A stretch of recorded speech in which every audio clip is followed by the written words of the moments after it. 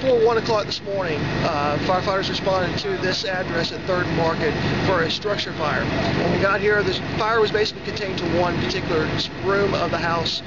We were able to knock it out, take it under control. This morning, about 8 o'clock this morning, we were called back to the same address. This time the house was fully involved. Upon arrival, we had heavy smoke and heavy flames throughout most of the structure. Firefighters quickly put all that stuff out, determined that the structure was unsafe for us to be in, so we immediately went ahead and backed out. The house is under construction. It's been under possibly some renovations. People are going to do some new renovations to it. With that, it's a vacant house. There was nothing inside. There was nobody inside. The house itself is pretty much destroyed and heavy, extensive damage throughout the whole structure.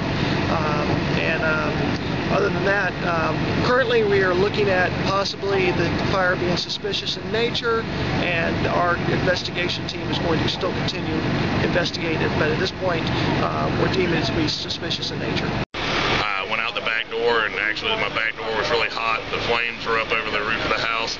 We had to move our cars and my machine out of the way to let the firemen do their work, and they did an excellent job. Got here this morning about 8 o'clock. This house was burning on fire. It was already on fire when I got here, and it was smoking from the roof and the sides of the house.